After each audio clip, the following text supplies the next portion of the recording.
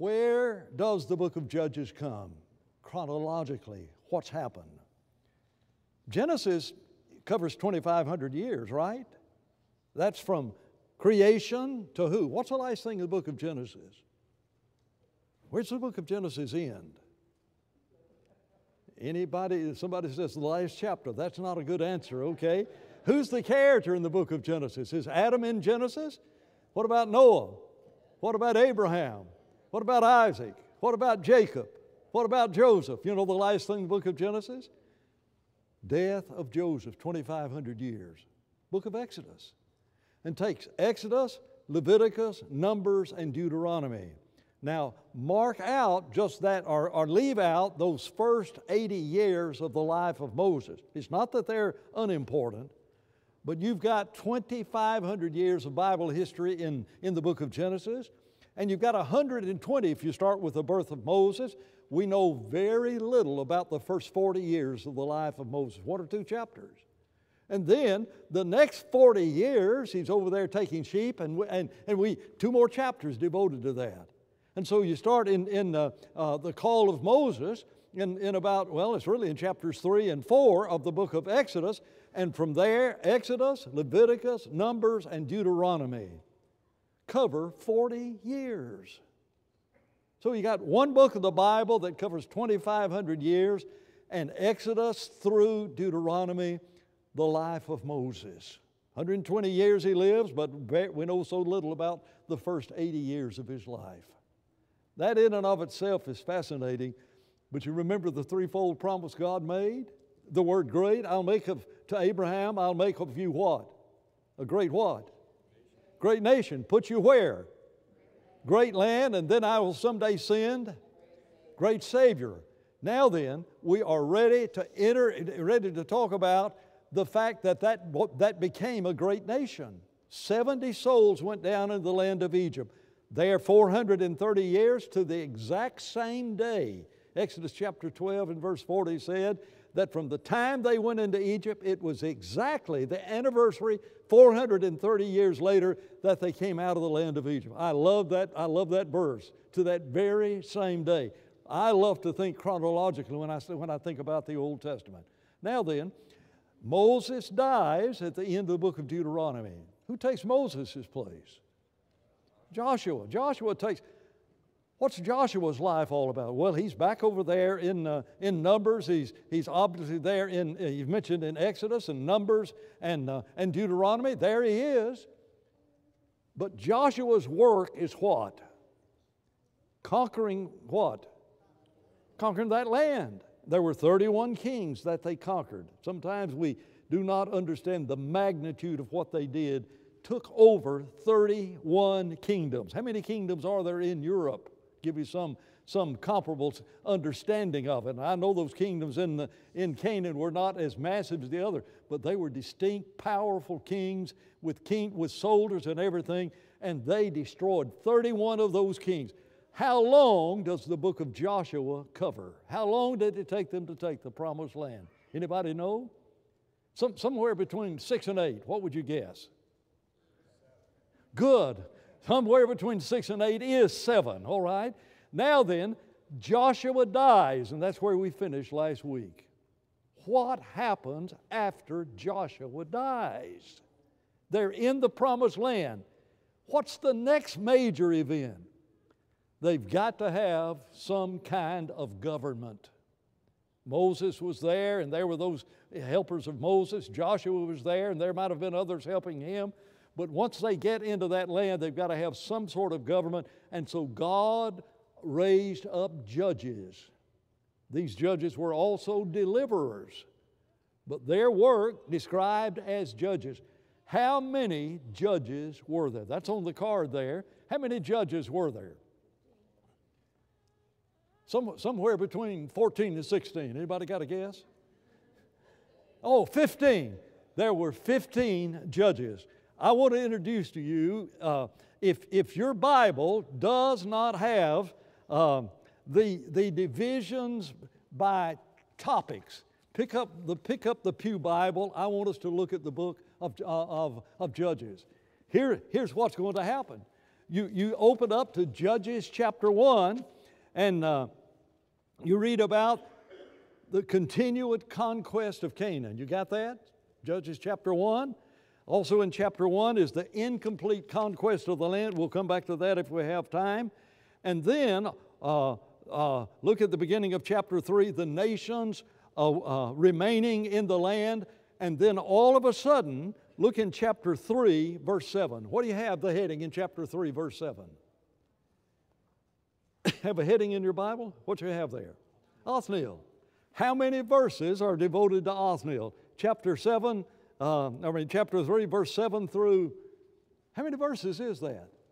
5 verses. That's all we know about Othniel. Now, there are 15 judges. And if we're not careful, we'll think, well, we know everything about all these judges. We know nothing about all of these judges. Who is the next king or the next judge? Look between verse 11 and 12. Who's the next judge? Ehud, all right? You get to the end of Ehud. Even before you get to the end of that chapter, we've got one chapter to tell us about Ehud. Look at Shamgar. How much do you know about one of these judges? One verse. One verse. Now then, you've got two chapters that are devoted to Deborah. Get over to chapter 6, and then you get 2.5 chapters devoted to Deborah. But remember, Shamgar only got one verse, and then you've got the story about Gideon, and that is that story. We may spend time discussing some of these as we survey this. After Gideon, you've got the death of Gideon over in chapter 8. In chapter 9, you get to the next judge, and that's Abimelech. That's Gideon's son. Chapters 9 and 10 are important. Look when you get to chapter 10. After Abimelech, how much time does Tola get in this book? He gets one verse. What about Jair? How many verses does he get? He gets 2 verses, right? Israel is oppressed again. And then you've got Jephthah. You remember the vow that Jephthah made? But when you get out of Jephthah, look in chapter 12 and in verse 8. Look, you see 3 names in the heading in chapter 8. Ibzan, Elon, Abdon. How many verses does Ibzan get? He gets 3 verses, right? After him, verse 11, is Elon. How many verses does Elon get? He gets 2 verses. What about Abdon? How many verses does he get? He gets, and that's the book of Judges. Now then, the rest of this book is about Samuel and Samson and Eli. In the biblical order, Samson, Eli, and Samuel. But it's really the next chapter before you get to Eli and Samuel. So here we have a book that covers about over 300 years. I think that's the answer on the card. How many years does the period of the judges cover? About over 300 years. Somewhere, a good number in my mind is the number 400. Anyway, that's what the book of Judges covers. Now, what should we expect to happen? They're in the land. They're told to go in and to conquer the land, and they spend the time trying to conquer the land, but they do not listen to God. Go back to chapter 1 and look at that section that talks about the fact that they did not drive out all of the people in that land. Chapter 1 says, describing what happened, it's down chapter 1, about verse 7 says, and Judah went with his brother Simeon, and they attacked the Canaanites who inhabited Zephath and utterly destroyed it. My, oh my, it's great, isn't it? Now when you get to look in verse 27. However, Manasseh did not drive out the inhabitants of Bethshear to the village, and all of the names of these villages and the inhabitants of that. Look in verse 29. Nor did Ephraim drive out all the Canaanite nations. Verse 37. Nor did Zebulun. Verse 31. Nor did Asher. verse 33, nor did Naphtali. And so what you have is they've come into the promised land. Is God with them? Yes. God is with them, but they have failed to drive out these nations. What were they told to do? You go in and you destroy the nations. You burn down, or burn up, melt down all of their idols. You cut down every grove of trees where there was ever an idol. And you never speak the name of that God again. You ever look on Facebook and see those things from 50 years ago? What is this? Did you ever see one of these and everything? Do you know how difficult it is for your children and grandchildren to figure out what those are? Yeah, I remember we used to have one of those, any one of those, and Jerry Pittman just did this, you know, a rotary phone. Isn't that amazing? Have you guys ever phoned anybody on a rotary dial phone? Ever? You have? You're from Texas. I'm sorry. You know, they'll catch up one of these days. But a rotary dial, nobody knows what it is. There's something on Facebook of they gave two individuals, I think they were New Zealanders, and gave them an hour to figure out how to use a rotary dial to call anybody. It was fascinatingly funny. But you see, if I talk about a rotary dial phone, what's that? You know? Do you recognize that your children will not know what a flip-top phone is? They will never have seen one. None of you have one. I mean, I just want you to understand. Now then, suppose you never hear the name of a pagan god. Suppose they had gone in this promised land and had destroyed every person or every worshiper of that god. That's what he said do. You go in and you wipe them all out. What else you wipe out? You wipe out every remembrance of them. But they didn't do it. They did not do this. Look in chapter 2, verse 3. The Lord says, because you did not do this, therefore, he said, I will not drive them out before you. They shall be thorns in your sides, and their God shall be a snare to you. You want a commentary on the book of Judges? Here it is. They failed to do what God told them to do, and these were going to be a thorn in your side. You might just file that away in your mind, put it on a 3x5 card, and put it in the back of your head the next time you think about Paul's thorn in the flesh. These shall be a thorn in your sides. Old Testament expression. It's not just something that sort of pops up in the New Testament. It's an Old Testament expression. And in the context in the Old Testament, it had to do with the nations that were around. That's over in 2 Corinthians. But don't want to chase that rabbit. But you need to understand. You need to understand. Thorn in the flesh, thorn in your sides is not a New Testament. We treat it as though we've never heard of it because likely we have not. These nations are going to be a thorn in your side. And were they ever?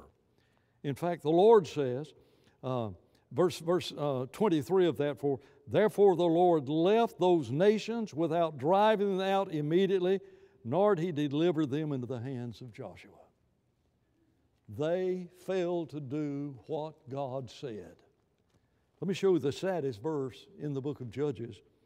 Chapter 2, verse 7.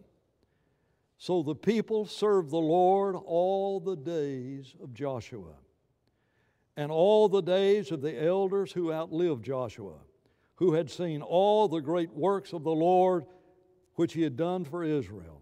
Joshua the son of Nun, the servant of God, died when he was 110 years old, and they buried him. Look, verse 10. When all that generation had been gathered to their fathers, another generation arose after them who did not know the Lord, nor the works which the Lord had done. How close is Palm Beach Lakes from not existing? Isn't that amazing? Palm Beach Lakes exists not because of those who are here, those older members are here.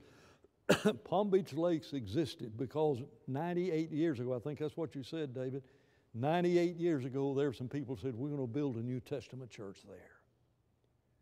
And thank God for the leadership that this church has had over all of those years that continually call us back to the Word and talk about the importance of the Word and studying the Bible and have Bible classes to teach us the Bible, to ground us in the faith, and to give us an understanding of all of this. Because if one generation, young people, this church has passed to you the torch of the destiny of your generation of the church. That's sobering. You cannot even begin to grasp fully the importance of what has just been said.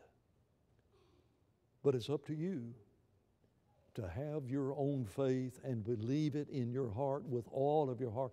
I'm going to live by that until the very day that I die. That's why this study of the Old Testament is so important.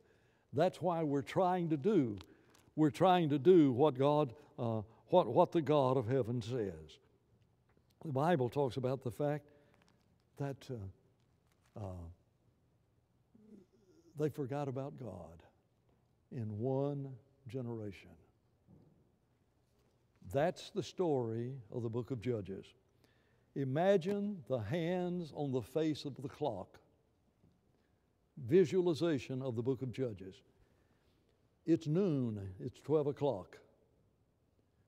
The nation of Israel is faithful to God.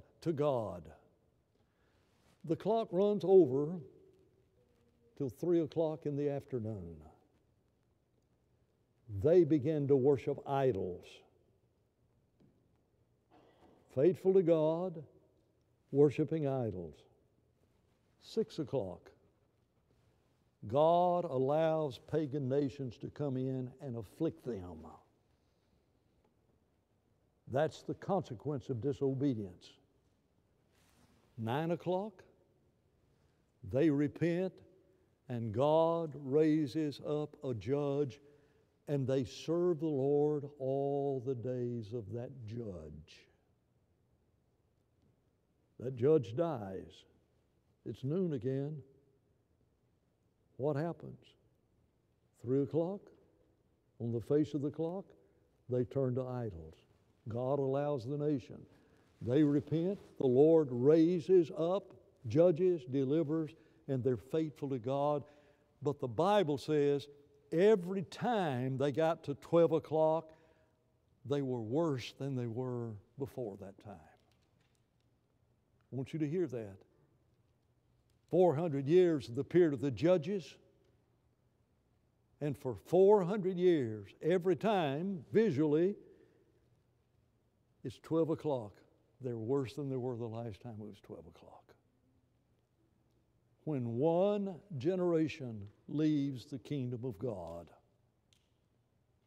the next generation does not have the starting place. And that's the importance of us instilling within the hearts of our children and our grandchildren and all those that we love so much. Faith in God, because you young people are at a church like I grew up in.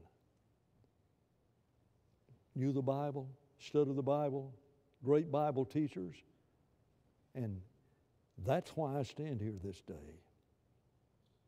But the importance of what I'm trying to say is, we've tried with your generation to build your faith. We've challenged you, we've brought speakers in and everything, try to help you live right and do right. Thank God. Thank God for our elders who place the vital importance they place on our young people. But parents, it's up to you. If you leave up to the church the total teaching of your children, you perhaps will find yourself in the place of those who have children who have not been coming because of COVID. It's been a year. In some homes, perhaps, since those children have had any Bible study. That's why God did not give young people to the church. He gave young peoples to mamas and daddies. And thank God for the parents that you have. That's it for tonight. We'll get in, look at the more in detail the story of the book of Judges next week.